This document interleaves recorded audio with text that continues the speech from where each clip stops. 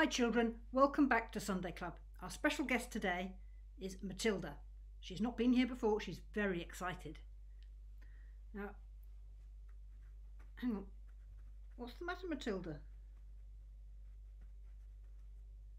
You're very hot. Well, it has been a hot day, hasn't it? You want an ice cream? Oh dear, Matilda, you always want ice creams, don't you? Well, you're going to have to wait. I tell you what, why don't you wear your hat instead? That'll make you cooler. Okay, here's your hat.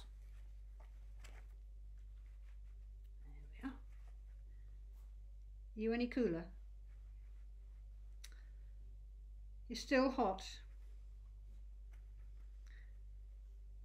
Well, if the hat doesn't work, how about we use a fan? Let's get it the right way round. There we are. So if I fan you like that, is that making you feel cooler? See if really fan hard. Is that making you feel cooler? But you still want an ice cream? Okay, well you haven't had one today yet, so you can go and have your ice cream, because I'm going to tell the children that sometimes when you fan something, it gets hotter. That's really strange, isn't it?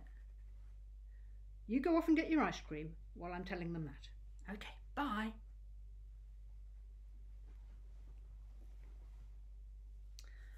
So children, supposing you have a flame.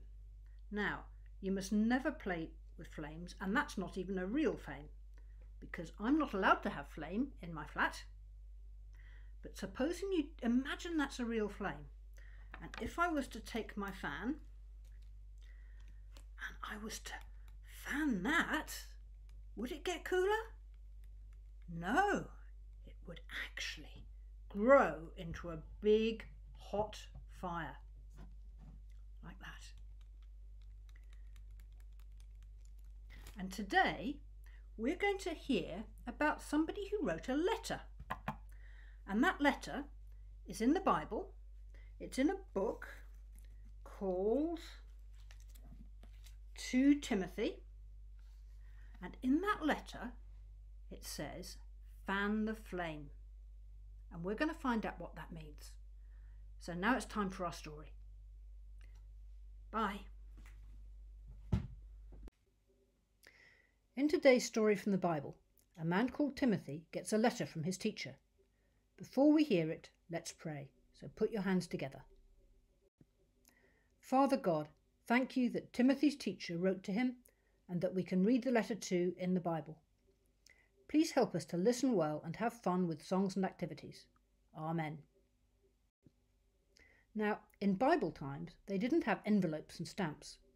When you wrote a letter, you just rolled up the page, tied it up, and gave it to someone to deliver. It all began when Timothy was a boy. His grandma was called Lois, and she loved the Lord Jesus. Grandma Lois told Timothy stories from the Bible and explained how Jesus was God's promised king. Timothy's mum was called Eunice, and she was a friend of Jesus just like Grandma Lois. Timothy's mum explained how he could be Jesus' friend too for himself. Timothy loved what he heard and began to follow Jesus. His mum and grandma must have been very happy. Sometime later, when Timothy had grown up into a young man, a preacher called Paul came to town. Some of you may remember learning about Paul in Sunday Club. Everyone told Paul what a good friend of Jesus Timothy was.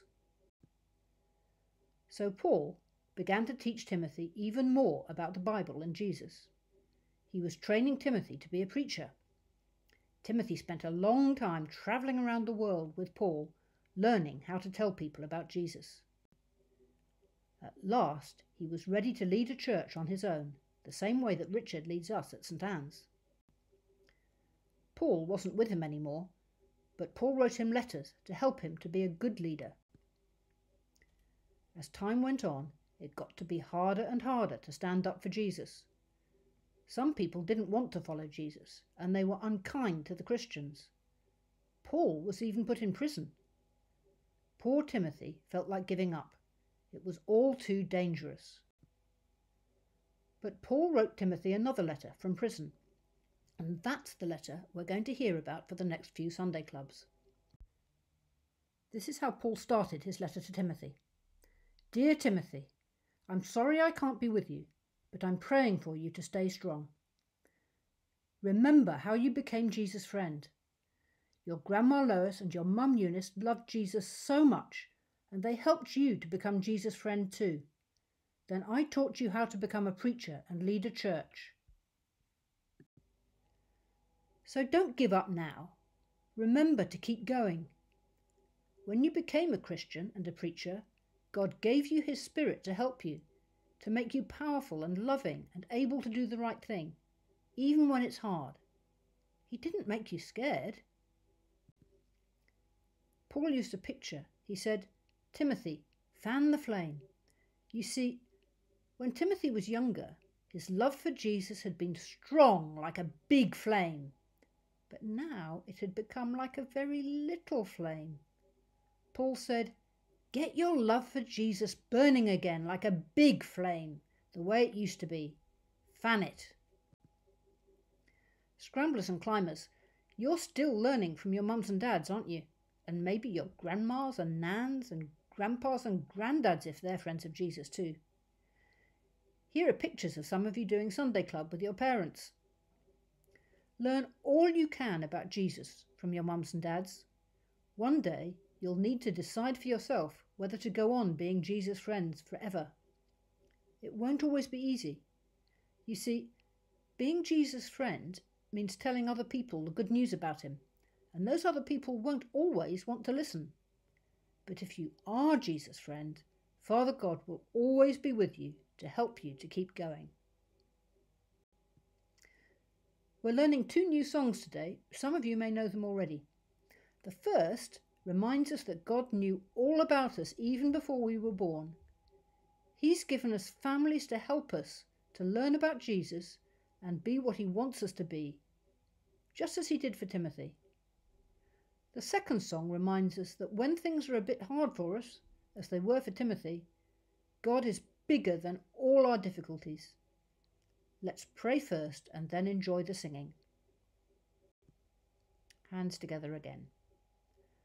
Father God, thank you for the grown-ups in our family who help us to join in with Sunday Club and to learn about Jesus day by day. Please help us all to get to know Jesus better so that we can keep on being His friends all our lives. Amen.